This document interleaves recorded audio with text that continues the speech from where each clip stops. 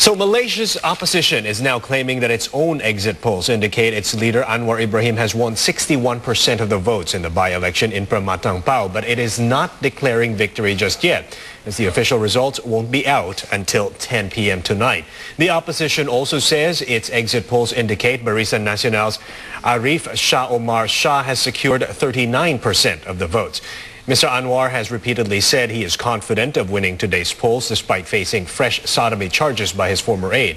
Channel News Asia's S. Ramesh with our top story.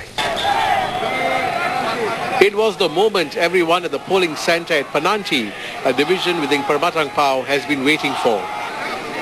Thousands of supporters from Parti Keadilan Rakyat and scores of photographers, cameramen and journalists from the Malaysian and international media went into a frenzy as Mr. Anwar Ibrahim and his family arrived at 9:45 a.m. to cast their vote.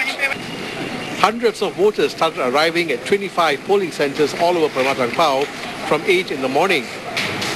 Voting went smoothly with volunteers from the elections department on hand to guide them to their polling booths.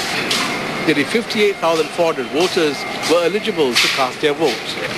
70% of them are Malays, and a large number of them come from the older generation. The Penang state government has declared a public holiday for the Permatang Pao by-elections, a decision which has been met with mixed reactions.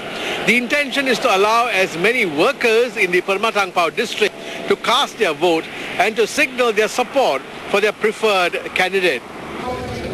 Emerging from the polling station, a confident Mr. Anwar said he was fighting the entire government machinery in these elections, since the Barisan Nasional candidate Arif Shah Omar Shah has the support of the Prime Minister and other government leaders.